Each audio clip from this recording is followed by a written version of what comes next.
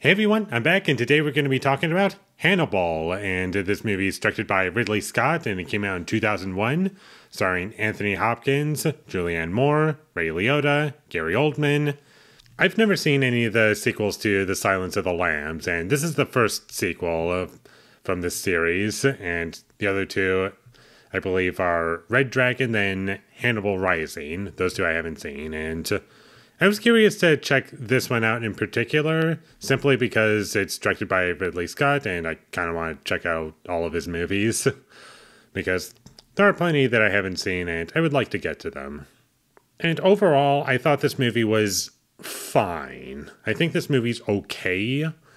I didn't hate it, but there are a lot of things that are holding this movie back from being great, in my opinion.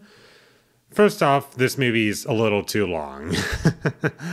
Like, this movie could have been shorter by like 20 minutes and it would have been better for me at the very least, maybe even more, because I enjoyed about half of this movie and the other half was just really dull and boring.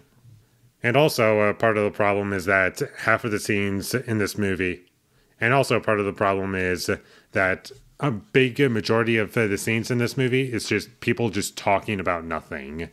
And that really drags down the pacing, in my opinion. Not every conversation in this movie has purpose, nor does it move the story forward. It's trying to develop these characters and make them interesting, but I don't care about any of the characters in this movie, sadly. The acting in this movie is good. Anthony Hopkins is pretty great in this movie, and Julianne Moore is really good in it too. Recast as Clarice Starling, and in Silence of the Lambs, that character was played by Jodie Foster. Now it's Julianne Moore taking on the part, and she's pretty good in the movie. And like I said earlier, this movie really just didn't really work for me in terms of entertainment value, and I had a lot of issues with the characters just talking about nothing and not really progressing the plot along, and the characters were very weak. But once we got to Anthony Hopkins, and once he's on screen, the first time we actually see him on screen, it got a bit better. That's, in a way, kind of what saves the movie for me, is that Anthony Hopkins is really great in the movie, and it felt like he had a decent amount of screen time. And I'll say this, as great as his performance was, and as much as I enjoyed watching him on screen, I didn't really feel scared by anything, except for like one thing, the most iconic scene from this movie, that's towards the end. And there was some really good effects work in that scene, and it looked real and convincing. Like, just watching it, I had no clue how it was done or how it was, like, cheated or anything like that. It looked great.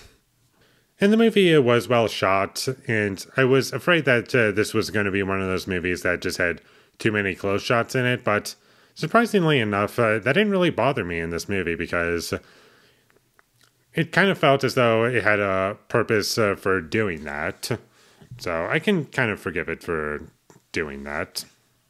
And one last positive to say about this movie, I liked the music in the movie, composed by Hans Zimmer, and it was used well. It didn't feel overly familiar.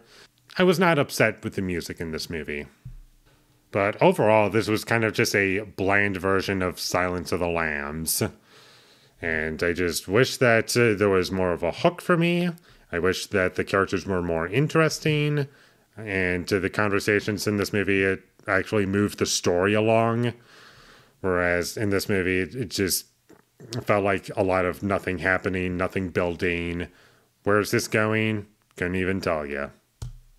Like, I could have not paid attention to, I don't know, a third of the conversations in this movie. I'm going to be generous and say a third, and you would miss nothing. I genuinely feel that way. So would I recommend that you check this movie out? I'm kind of torn on this movie. There are plenty of things to like about it. There are things to respect about it. It's well made. It's not a studio cash grab film. That's the impression that I got from it, is that there was effort put into this film. It didn't feel as though they just threw this film together and there you go. Like, worst movies exist. The worst sequels exist. Even if that isn't saying all that much. But sadly, this is just nothing special to me. Except for like one scene. I'll always come back to that one scene towards the end. But aside from that, nothing really memorable.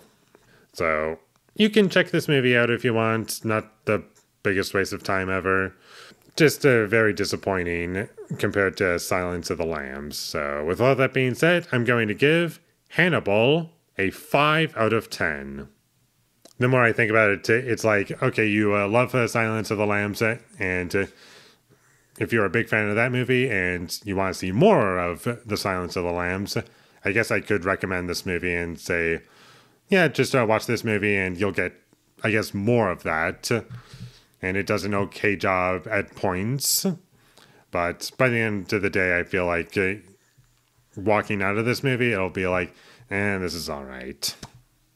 Thank you for watching my videos. As always, if you enjoyed this review, be sure to leave a like and comment down below you thought of Hannibal, and my social media links, they will all be in the description, so follow me there. And last but not least, subscribe to be a part of Foley Nation, and I'll see you when I get my next review up, and that is going to be for Rambo 3. So look forward to that, but until I get that up, thank you for watching and have a great day.